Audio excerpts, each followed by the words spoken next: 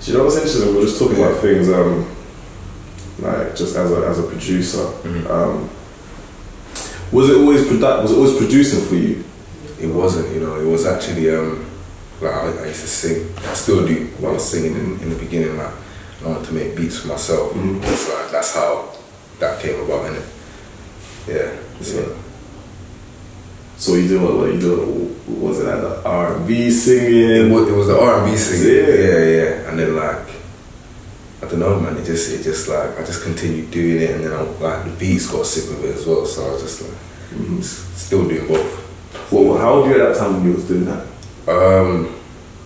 That's hard to say, man. Like late primary school days. Oh, early. I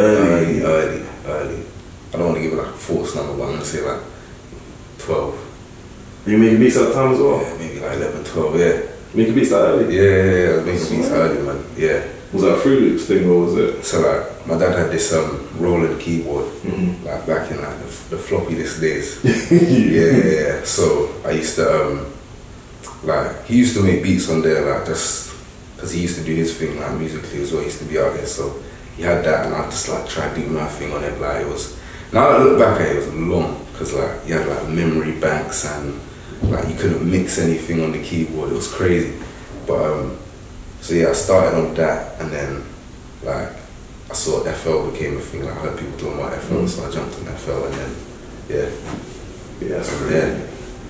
Because I guess that answers the prior thought I had about how supportive will family be about music, but if you really come from that background, your parts probably really seeing the son's picking up on. Yeah. And I've had that support. For real? Yeah, like my sister, my bro does video, you know what I'm saying? So like we have that creativity in the family. So yeah. What was school like for you then? Were you academic or were you just more on the arts then? Bit of both, man. Yeah. I was quite nerdy, I can't even lie. Like, I was like, I wouldn't say I was the best at maths or English and all that, but it was, I was pretty like head screwed on, like got my thing done and good grades. Came out, was still doing music in sixth form, and like I didn't go to uni, but here we are.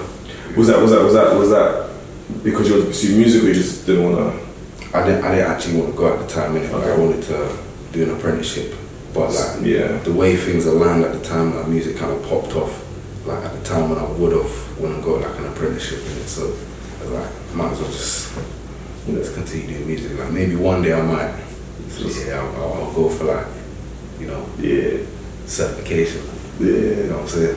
So you said all the things, okay, so when you're making beats, when did you want it to be like a livelihood? Because we'll get to the business part later, but making beats and trying to get people to rap on it, to it making money, to have, like, that's a whole gap. So when you're at that stage where you're trying to get the beats out, what's kind of like the struggle at that point? In terms of like trying to get the right people to hear your music or to lay vocals on it. Yeah. What's the struggle, would you say? It's just like not being known like that. People are like, oh, why should I go on his beats? Like what's so different in it? But it's just, I guess it's like, it's about the persistence in just trying to be different, trying to do your own thing, just trying to get your name out there where possible in it. Yeah, that's what I say about that, yeah. And you said, you know, when you would have quote unquote gone to uni, things started to like make moves for you yourselves. So what was that the significant moment where you thought, I'm kind of like on my way now? Okay, I'd say probably like after One of the remix, like that, like kind of solidified things. Like I knew from there, okay, like I can make a career out of this. Like this can be something I do for the rest of my life.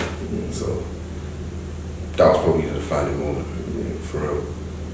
And from then, what does everyone start reaching this? Are people coming to you now? Yeah, people reach out. Like you'll get the label offers, you'll get the publishing offers, you get like, you know, like people like they'll pay a bit more attention to your name because they hear your name going around in meetings and different spaces, offices and things. And so it's just like once you go on Instagram, you hit someone up, you think you couldn't hit them up like a year ago. Now it's like, yo, bro, he's saying like everyone's cool now. So everyone's bro in it. Everyone's bro. So, but no, I understand like being in that position, why that is. Do you know what I'm saying? Like you can't work with everyone, but the same time, like, you don't want to miss out.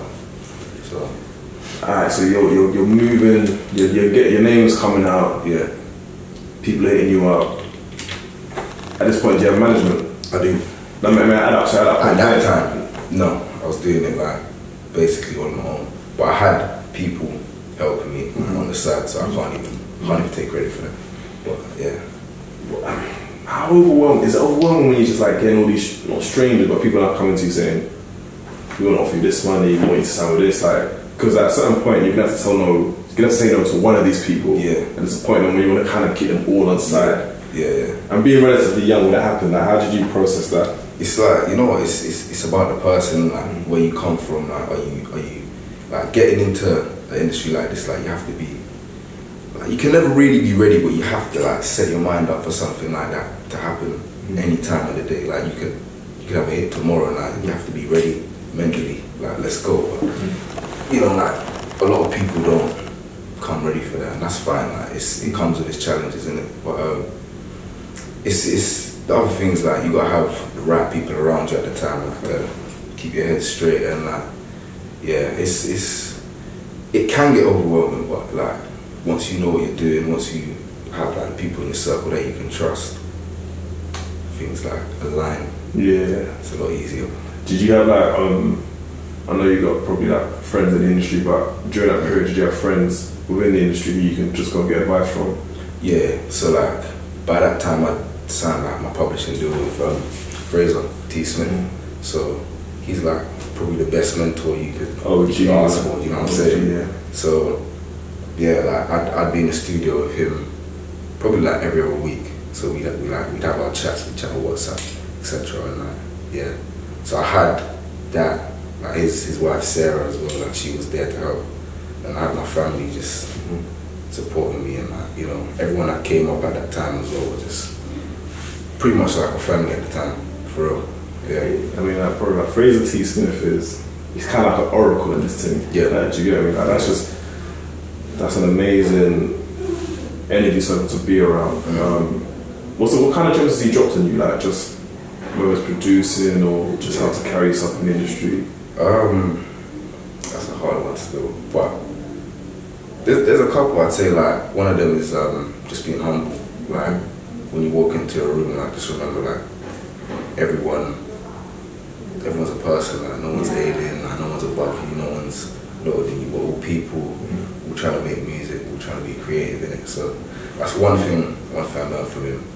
A couple other things are like just to do with like making songs, like how to structure songs and what instruments are right for different songs, and the mix, like where the mix sits, like where different instruments sit in the mix, and just like probably timekeeping as well. Like you gotta remember, like although you are a producer, you are in the industry, you're working with people that might be late. You gotta be professional. People are coming to you for a service at the same time. Like, it is your hobby, it is fun, but it's still a service that you have to provide. So yeah. Yeah, that's true, because I think we'll talk about, I guess we can talk about the parts of, because I guess let's say culturally, I don't think a lot of us come up in the black music scene fully understand. Yeah, they'll be like, yo, my bro, and it's like, yeah, we're cool. Yeah. It's a service though, isn't it? Exactly. You know what I mean? So how do you contend with the part where, I guess you got managers, that makes sense, but how do you contend with the part where you're dealing with people who may not fully understand the business, but still kind of want a service, but not deal with it as a service, if that makes sense? You know what, the one thing I learned there is like, you just have to be honest in it. Like, there's no point in trying to like skirt around it. Like, just be honest. Like, look, bro, end of the day, like, I'm doing things here, these things cost money, I have to pay my bills, this is my livelihood right now, so like, if you can't, then, you know what I'm saying, like, just have to explain to them that this is a business. So if they can't understand that, then, you know, turns you on with that person. So, yeah, that's what I see. I mean, many people may not, I mean, I know about your discography of the people that you work with, but the notable names that you work with in production, and also about your own stuff, like, do you want to list them out, and the songs? It's names? Yeah, the names of the songs and the artists you've been working with. Hunna, probably my favourite. Hunna, Headie One, Dave, Craig David, The Time Is Now, that album. I can't even say some of these guys, they didn't even put the songs out yet. What ones are out though? Wretch Free 2, That's Insurance, Spin Around. Big song. Dave, he produced Funky Friday, I done a few bits on that. Yeah, there's a lot, you know. There's a lot. Let's talk about Headie though, quickly though. Because Headie, I think, within that drill scene, I think Headie's my favourite. Because he's up there, man. Yeah, it's crazy. Because I think he's the one that actually finds a pocket to still say something on those beats. Yeah, because he's actually getting the message out at the same time. Exactly. Yeah. So how did that studio session go with you and Headie? Were you there? Did you send the beat? How did that all come together? Is that 489? Yeah. So that was like a label thing. Like people just set it up, and I've been a fan of him for a long time. Like I see like his videos online, like some with like Westwood, and it's like, yo, this guy's mad. The flows he can keep and the cadence, and it's like, yeah, we need to do something. So yeah, he came in like he's not. I don't want to speak for him, but like he'll know what I'm talking about. Like he's not the most talkative person initially, which is expected because he don't really know you. But yeah, you know, I was playing some beats, and then like that one I played, and then I wasn't actually gonna play it. Like, it was one of my beats, which is for your own stuff. For my own stuff, but I couldn't have went over that anyway. So I was like, I just played it, and then like, you know, sometimes I turn around just to check if he's feeling what I'm playing. So yeah, I turned around, I saw him nodding and smiling. I was like, okay, yeah, this guy, he's feeling this one. So yeah, literally like probably about 5 to 10 minutes later, ready. Yeah, he's like, set the mic up, I'm ready. And then he done it in like about 4 or 5 takes. It's quick. He came out with something that quick in his head? Yeah, I don't know how he done it. Maybe he had like bits like pre-written or something. I don't know. It was quick. I mean, it sounds cliche that after he finishes his verse and the tunes that basically laid, like, yeah, instinctively, do you think, nah, this is a banger, or do you think, boy, I'm not sure where this one's gonna go? Because that song was huge. Yeah, I heard it from when he got on the mic and he dropped the flow. I heard it in my head. I was like, I know how this is gonna go. I know exactly what I need to do. I know exactly where I need to position things. And I spoke to him, and he was like, yeah, this can go here, that can go here. Like a lot of the time when I finish sessions with artists, I kind of know already like where the song needs to go. Yeah. So yeah. So I guess you're a beat maker, but you also are like a producer as well. Yeah. Like knowing where pieces will go. Because I think a lot of we all see that thing about beat maker, producer. Where does that come from then? Knowing where things should be. Probably just like my musical knowledge, like just listening to different types of music, like old school, new school, 90s, 2000s, you know what I'm saying? Like, variety, just so you know, like, there's different types of structures, like, it doesn't have to be, you know, your typical pop verse, chorus, like, there's different ways you can do it.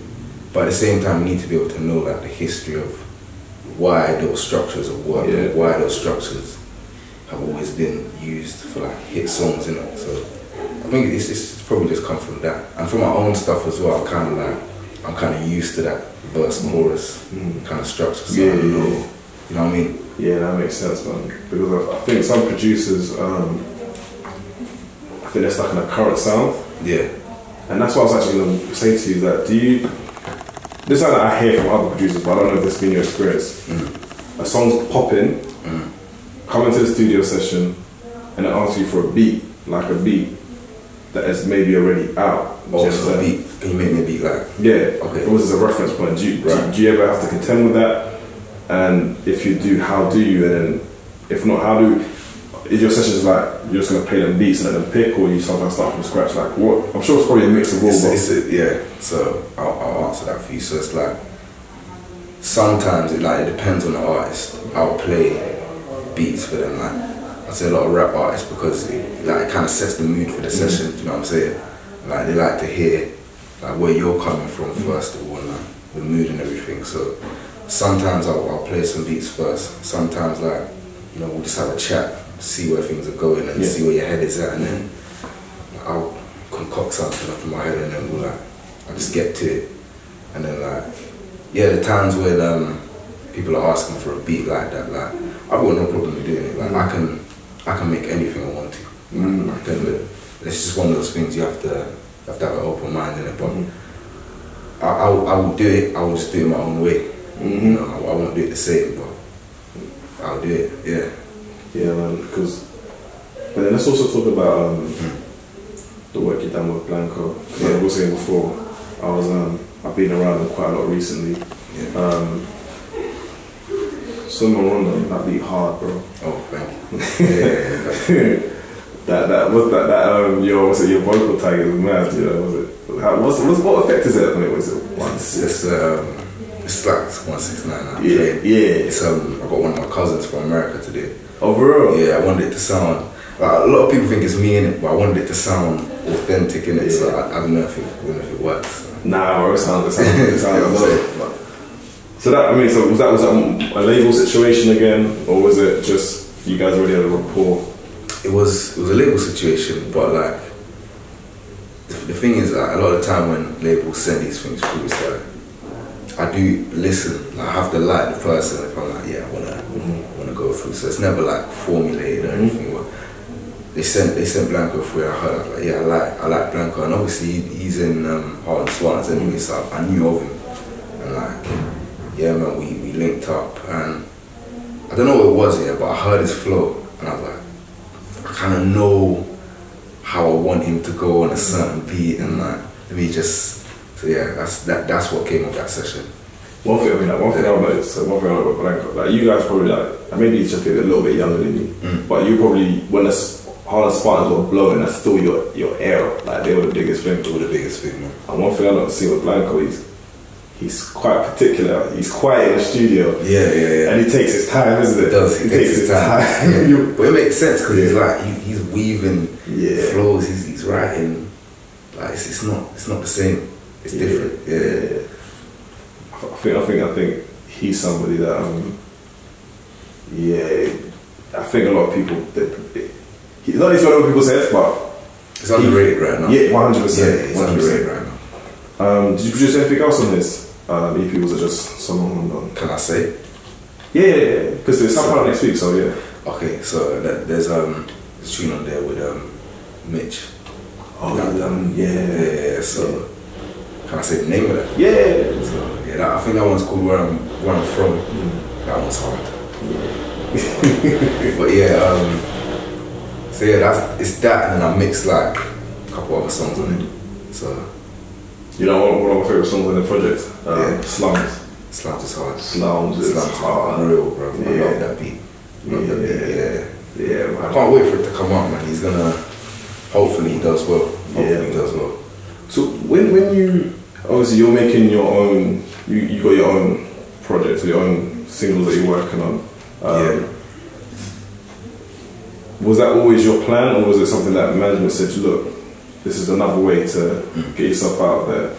How did that come together? It was always like, you know what, I just love making music, and so like whichever comes first, but I'm never gonna stop like singing, or I'm never gonna stop mixing or making beats. Like I just love music in it, so it just came with it naturally. It was one of those things.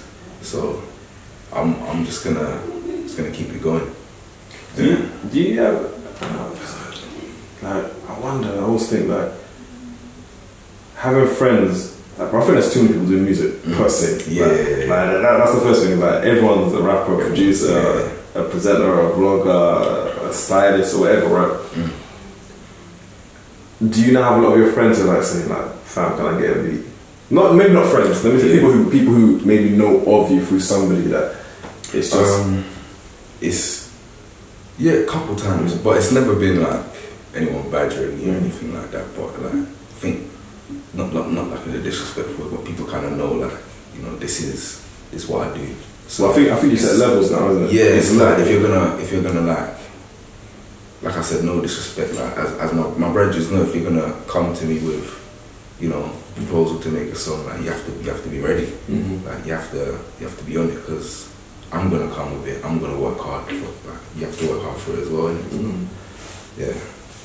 So ultimately, what's the plan for you though? Like, I know obviously you got music coming out, but is it EP, is it album? What are we looking at?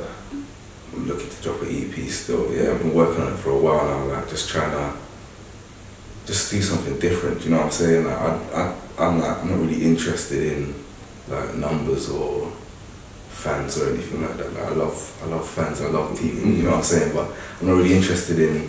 Well, like, I just want to make music and put it out there for people to enjoy it. You know what I'm saying? So I've worked on this for a while now, and like, yeah, it's ready. Now I respect that, because we're definitely in an era where a lot of things are being made just so it can go viral. Exactly, and it's not for that. Do you but then when you're working on your project though, do you ever? I mean, obviously there's gonna be other artists on it, but is there ever a time when you're thinking, like, let me grab that for my thing? Definitely times when I'm making it, maybe I should maybe I should make a variation of it and tuck that one away. Yeah, it's happening. But like sometimes that's just like, you got the discipline to know like, yo, Headie One is gonna sound better on 1800 than me. Like, why would I? Do you know what I'm saying? Why would I keep that?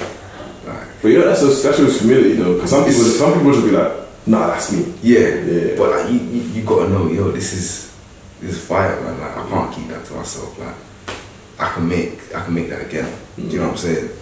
So, you said a part about so some people will understand how like producers get solicited via labels. So is it that they'll come with a brief and say, look, we signed this artist, we want to get in the studio, and then that'll probably come to you, come to management. So usually the label or the A&R's reaching out, or the product manager. Yeah, they'll reach out. They'll be like, yo, like, for example, like Blanco's working on this EP, or Blanco's, he's trying to get his thing done. Do you want to get in a session? Like, he's done this, he's done that. How do you feel about it? So yeah, it's usually the A&R's, but like there will be times when I'll like personally hit people up that I'm feeling like yeah, I want to get in with this person and definitely like make some bangers. So I think that's another bit. Like, I think like when creators are together, as long as the business get panned, but you got to vibe with people, bro. Yeah, exactly. You know what I mean? Exactly. Because I mean, music is a vibe, isn't it? Do you know what I mean? What would you say is being? You're still really. I won't say you're young, but I'm young, man. I'm young. Yeah, you're young, but you have some big moves, bro. There's certain man that ain't seeing the success, man. I hear that. What's been the most challenging part though in the transition so far? Because being young. The first thing I'll throw out there is I think people start pocket watching. Yeah. They think. Yeah, hold on, sorry. Yeah, that happens, but like, you just have to black it out, man. Don't watch it. Do you wanna finish that question? Or? Yeah, no, so the first thing that people think like, so that's someone number one. You must have made, because like no one knows how splits work. It's not. And money it doesn't come. It comes incrementally at a certain period, months after, like quarterly. It's not instant.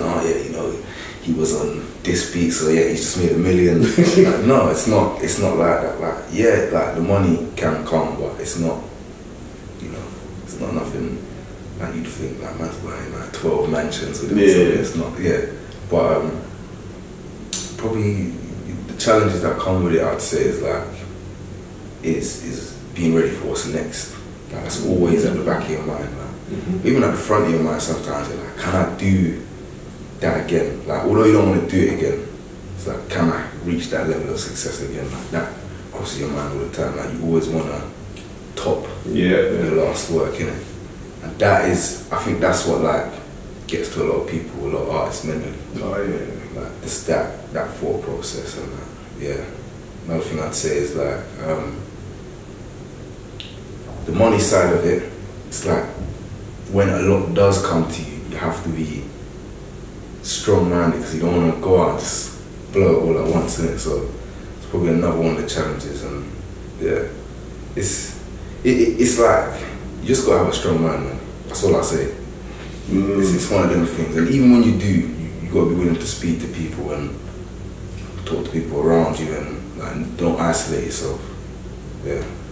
Yeah, that Ramazan album called Wonders as well. That was like we were just, because obviously when Dave bought his yard, innit? You see a man buying houses now, and then you start thinking to yourself, you're looking at what you may have spent money on, you'd be like, I actually could have got a house I made. If I never bought that. But it's like, man, they were so young, getting so much, bro. It's like, do you know what it is? The thing with money, when you don't have responsibilities, but the money comes, it means that you have to almost be responsible for the money, but man ain't got a you, man ain't G, man, so that I'm still the child in the house, isn't it? So then it's like the money now becomes the thing to get the things that one always wanted. The watch, the chain, something I want to get, I can now get it. So you always gonna get a point where you need to get some of the things that you kind of wanted first, and then then sort the future up. Exactly. I think everyone blows a bit of pee and thinking, oh, man, you know what? Kind of low now. Like, I didn't really need to do that. It happens, man. It happens. But you forget, you'll make it back. If you're working hard, you're doing your thing, you'll make it back. You know, you see that point about always kind of trying to top yourself. And I was speaking to, you probably would know, because you got Craig Davis album, you know Matt Dodd and Colin Lester. Okay. Who were working on as his managers, and Colin Lester used to say to me, he said, as an artist, you've got to be a repeat offender. That's the language they use. Like, if you have a number one, it's not much number one. Can you do it again? It's about, can you do it again? And then the other part, correct. And the other language is, can you make a record stick? Not come and go, but there's a stick. Stay. Exactly. And these are things that I think sometimes we, within this scene here, think, million views. Top 20. Boom. Gone. No, it's not about that, man. It's got to last. It's got to be, like, if you're going to create a moment for music, like, let it last, man. Let it be something people remember for, like, lifetime, not like, it's a quick top 10 for a week or two. You know what I'm saying? Like, So I hope I don't do that. Like, I'm trying to be legendary. I'm trying to, like, come different. Do you see, and I won't necessarily say he's an inspiration, but do you see Labyrinth as someone who's an inspiration in terms of the way that Labyrinth? The way he's been unconventional and his approach. And I used to actually listen to a lot of Labyrinth music back in the day. Like, I don't remember a lot of the names now, but like, man, his approach was completely different, man. Electronic, and he was working with a lot of pop artists as well. So he's definitely like a low-key pioneer out here, man. You are who you are, but I think just the whole thing, hearing you talk about just you want to create what you want to create, and the external things aren't that important. Let me just make what I want to make, and let you guys just hear what I'm thinking, as opposed to creating because you think this is what they want to hear. There's two different things. Do you understand? And I think you're more on the other side where you're like, that's what I'm saying. Being the innovator, and you know what I'm saying? Because like, a lot of people your age they don't want to be innovators. Do you get me? They just want to be like, I don't know. I want to be like that, man. And where did that come from? Like, is that just a character, or I don't know, you know. I just like, I know you must. If you get what I'm saying, like, I get what you're saying. I think whenever you're doing anything like unique to yourself, that comes with it because you enjoy doing it. So like, if you enjoy doing it, then naturally you're gonna take it places that someone else wouldn't. You know what I'm saying? You're gonna experiment with it. You're gonna go here. You're gonna go there. So I think that's part of it. Just like, just because it's a thing for myself, innit? So within our scene, do we have enough artists who are willing to make experimental music, kind of like, because I know someone like Wretch is, I mean, Wretch is like, he's on GOAT level, for me, like, but do you feel like the scene in general could open its mind up to making different types of sounds? Because sometimes I don't know that artists will be like, don't know about that sound, you know? You know what it is? It's out there, man. It's just like, it's just not on the immediate radar.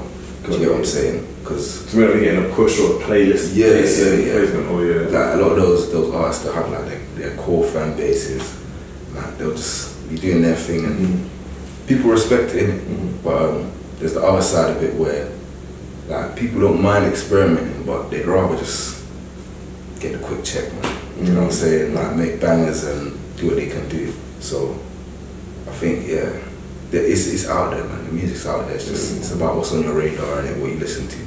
But I think there could be like there are people trying to push that envelope and trying to make things sound different. Like a lot of producers doing that as well. Man, like Ill Blue, you know. Oh, Ill Blue, of course. He's trying to come different, man, and I respect that. So there's more of us. And he was doing it for time. Like, yeah, he's been there for a while. Yeah, for a while. Do you So you said that this is all that you want to do, but so what's your situation now? Like, you signed to a label or no? Just publishing. Just publishing. So all the records you're putting out is that just independent? Technically. Okay. Yeah. Cool. Technically. And that's probably so you can also have control of how and when you're just going to be. I can release. Exactly. Yeah. Because I'll be wondering like a lot of the labels and the majors are all trying to just sign up all the producers now. I know Sony's picks up quite a few. Yeah. But yeah. I'm not saying that you're against it. Yeah. But why not go down the major route? Yeah. You know, I'm not against it. It's just it's a thing where like it's got to be the right time, the right money. Because essentially, like when you're gonna sign with a major, like people sign with majors for different reasons, innit? But you know, one guy could sign to a major because he wants to support, so he can shoot his videos and they can look pattern. Another one might, you know, want it so they can have more studio time. Yeah. Do you know what I'm saying? The main reason though is for the money. Like you want that big check and you want the label backing you, so you can do everything you need to do. You can create the image you need to create. So yeah, it's about timing. I'm not against it. So let me challenge. So I'm thinking basically, you're basically saying, I'm good. I'm good right now. Yeah, I can make my beats. I've got my studio. I'm alright financially, so I don't need to worry about that for now. Right. But if the opportunity comes and everything's right, numbers are right, people are right, because the team there matters as well. Yeah. So that all has to align before I'm like, I'll make that move, because essentially it's like it's a loan. You know, you don't see it. They don't see it. You don't see it like free that. Money, like, but it's not free money. Yeah. Especially if you're not performing. That's the other thing you gotta look at. You gotta make sure you can perform in it. So yeah. Talking about that, so then obviously you're still an artist. You're still an artist yourself. Yeah. Are we gonna be getting live shows from you in the future? Then? You will. Yeah, it will happen. I like to hear that. I like to hear that because also another good friend of mine, Malik Berry, good friend of mine, and obviously he just started as a producer. Yeah. And I remember why he went to be an artist. He was saying that because obviously in the whole Afrobeat scene, like all the songs I do, big in Nigeria, but there's no PRS or nothing. So the beat could be getting spun there over there, then nothing over here. Do you know what I mean? It's ridiculous. Yeah. But like now he's obviously doing like he good because he's producing and so all that the splits is just like distribution. It's just a distribution split that goes, but the whole revenue is coming towards him. So do you know what I mean? Like, I can imagine, and to be honest, he's up more than most artists. Secretly, you will know it. And I think a lot of the producers I know why they're not trying to be so loud because they're used to that. Being reserved. But when them splits come in, they think look different to the artists. It's different. Yeah. People don't know, man. Although sometimes the money might be like not what you expect it to be. It's like you forget the work you're putting in. It does pay out. So yeah, man. You gotta have your hands in all types of different pots. You get me? And let me ask you a couple of questions just to try and educate producers. If you don't know any of the answers of it, it's cool. So in terms of PRS, that's paid quarterly, or is it every? I think it's quarterly. What's it 6 months? No, it's not 6 months. It's quarterly. It's like it's quarterly. Quarterly. Yeah. So as a producer, when you go into situations now, do you sort out split sheets, or do you leave it to management, or just leave it to management? Leave it to management. Yeah. Or if you want to do it in a session, But people say that like, it kind of like kill the vibe. Yeah, that kills the vibe. Yeah. It depends on how you are with that person. Do you know what I'm saying? Like, if you're just meeting them, and like, stay away from that. Like, don't really bring that up in this session unless it's like imperative. Like, that's important. That needs to happen. That's rare. That's rare. So yeah. And in terms of like samples, have you had any issues with samples before or clearing them? Yeah, I've had a few. But the first one was Thiago Silva. Like, it wasn't really hard to clear. It was just like, you know, it was the first time we had to clear something. Yeah. So it was a different experience. Yeah. So Thiago Silva. That's probably the only one I've come across like in my time, because I try not to like sample too much. I want to. I'll probably do more now. Because I'm working with people that can get it. But yeah, back then it wasn't so simple. What do you, if you could change a couple of things about the music industry, just say 2 things that if you could change completely about the music industry, what would you change? That's a good question. So you can't drop them questions on me like that. It'll give me some time to think about it. I don't know, man. I'd say it's in a good place right now, man. Like, people are collaborating. That's probably one thing I'd ask for, like more collaboration, but that's already happening. I'd say probably just some more recognition for producers. That's one thing. Yeah, it's happening slowly, but there needs to be some more, because you got some men out there that are just like killing it on a low key. They don't even know. So yeah, that's one thing, more recognition. And then, yeah, I don't know.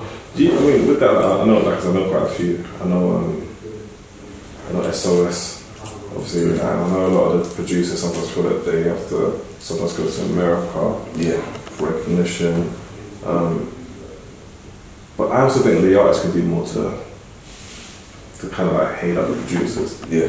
Do you get what I mean? Because it seems sometimes like, I know the artists are at the forefront, but like, yo, this is the guy that, because you, unless people are doing stuff now where they're putting the artist name featuring, not putting their name featuring the artist, bro, you don't know produce anything.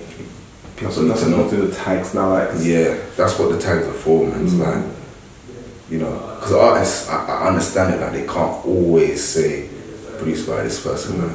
They got an image to uphold, they want everything to look clean, everything to look clean. So I get that. Just a minute. Yeah, I get that. That comes with it, innit? But like, that's why we have our tags. So just people know. Do you know what I'm saying? Yeah. So it's coming, innit? It's slowly. It's slowly coming, but it's gonna happen. Cool. So that one is it's called No Fears, it's featuring Wretch 3-2. Like, respect to my man for that. Like that's a special song. Yeah. So did you just produce it, or you also on it as well? I produced it, I'm on it, I mixed it, featuring Wretch 3-2. So it's a big move. Do you know, let's talk about it. I like the title, No Fears, yeah. But I've been in the studio one time with Wretch. It was about 3-4 years ago, because Zion is one of his managers. Yeah. We went uni together. Oh, okay. Yeah, so like, was in the studio at night near Fiji Park. Near Highland Island, just round the back there. And bro, like, when like Wretch doesn't write. Like, bro, you know people here like, nah, man, don't write. I was like, whatever, innit? Bro, I see Wretch, right? And you can tell me how you experience this. Yeah. Actually, no, furthermore, you tell me if you're a studio, what was the experience like making a song with Wretch then? It's different, man. It's like you know, because it's a mad experience. It's a mad experience. It's quite open. You have your space to do what you need to do. He's not writing, so like, I mean, I don't know if it's the same for everyone else in it, but like, you'll literally, depending on the size of the room, be darting around the room, just rapping right into yourself, and like, it's nice, man. Because like, you can hear him building the song, and you can build it with him. So it's like the perfect collaborative process. So yeah, he's mad. I don't know how he does that. Right, straight out of his head. I don't know how he does that. That's and then he goes straight into the booth. Straight into the booth. Because like, the way he's doing it, it's not like he's writing it and then writing it on paper in his phone. it's like he's writing it in his head. It's just a fact. You know what I'm saying? It's mad. So that there's a couple artists that can do that. There's a few, but it's a talent. That's a talent. Nah, it is. So no fear. What's the concept behind it then? So yeah, the concept behind No Fear is like that song is very much so like my vision, where I want to be, everything I want to do, like the priorities that I have set in my life, and like just positivity. Do you know what I'm saying? Like that's the vibe of the song. So very much so about myself, my journey. Like Wretch talks about his life on there as well, but it's not really a deep song, but it's something to vibe to. Like is it uplifting as well? Pardon? Is it uplifting? Yeah, definitely uplifting. Yeah, 100%. Yeah, man, I'm looking forward to hearing that. It's driving music. Yeah? Driving music. Okay, yeah. I feel like studio sessions are almost like, you know, people talk about mental health and therapy, but I've noticed that studio sessions is like, that's the safe space where man them could talk about what's really going on. Yeah. Even before, whether it goes on the song or not, but it almost becomes like a bit of a therapy session. Yeah, it can be. Yeah. That's common. Like for a lot of people, that's where obviously they go to get their, like, you know, their stress out. Yeah, the release. It's their release, isn't it? So, like, for me, that's beats, man. So open up the laptop, I'm good. I'm in another world, man. I'm blessed. Yeah. So yeah. And in closing, like what? Okay, it's just in closing. EP out top of next year, hopefully. Yeah. Single will be out when we put this out. Give me like 3 tips for producers. 3 tips. Yeah. If you can, mix your own beats. Don't get complacent. Always try something new. And yeah, man, do it for the love. Don't do it for the money. That's what I say. Because the money will come, you know. The money will come. It will come. And be active. Yeah. He said, be prepared, man. Yeah. Oh, explain the name. 169. Yeah, sorry, man. That sounds so big. So, it's Wretch, shout out Wretch, man. Back in the day, we used to go to a brethren called Eden. Like, he set up like a studio in it, and like we were just having fun them times there, man. Just like making music, and like we were naming ourselves, innit? So he was going off like the whole, it's like a punchline there. Like he used to call himself 25/8 instead of 24/7. Got it. Did you get it? So like I was like, let me take the piss, innit? Just out of his name. Let me take the piss. It's like, how much hours in the week? It's like 168. So like, I'm calling myself 169. Just take the piss out of him. But then like it stuck in it. And people started calling me 169. I was like, you know what? I'll just run with it, man. It sounds calm. It makes sense. So and it's particular to you now. It's particular to me. Yeah. So that's it, man. That's the meaning of the name. But listen, 169, sir, bro. 169. Thank you for your time, man. Thank you very much, man. Nah, literally, I've been deep in a lot of the work, man, and it's like it's so encouraging to see someone your age, not even your age, but someone who, the way that you think about music. Yeah. You know, the people that you now got around you. Yeah, bro, you're moving in the right direction. Thank you, bro. And I love what you're doing as well. It's amazing, bro. People are bringing on as well. Everything's correct. Nah, bro, I appreciate that, man. Nah, listen, man, when you get super big, please don't forget us. I won't, trust me. Bro, thank you very much, man.